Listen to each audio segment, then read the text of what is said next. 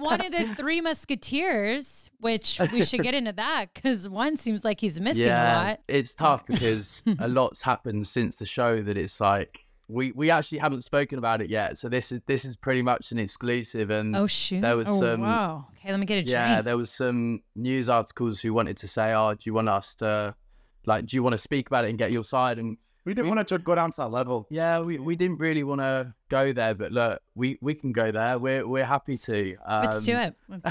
Do you want to go? Yeah, look, I feel like it's hard, and because even in the villa, like me and Casey look back at it and we're like, me, Will, and Casey were so close. Everyone saw it, how close we were, and like we were inseparable in there. Like yeah, and I feel like for us to come out and look, I will be straight up. Like we did make time for Will. We invited him to places.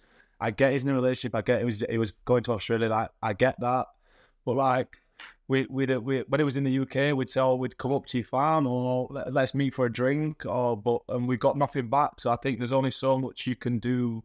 There's only so much effort you can make with someone until you be like, "Look, this guy's not making no effort with me. Yeah, I can't do it anymore." So which is a shame. Because we got on so well. Yeah, I think there must have been about 5 or 6 times like last 5 or 6 messages to him.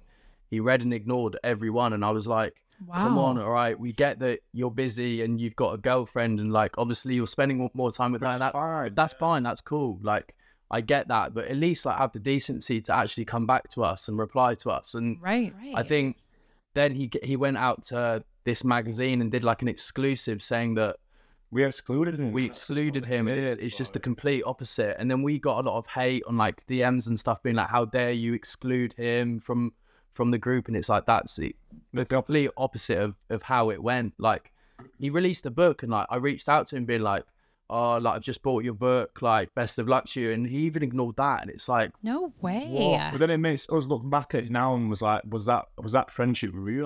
That's what I question. Yeah.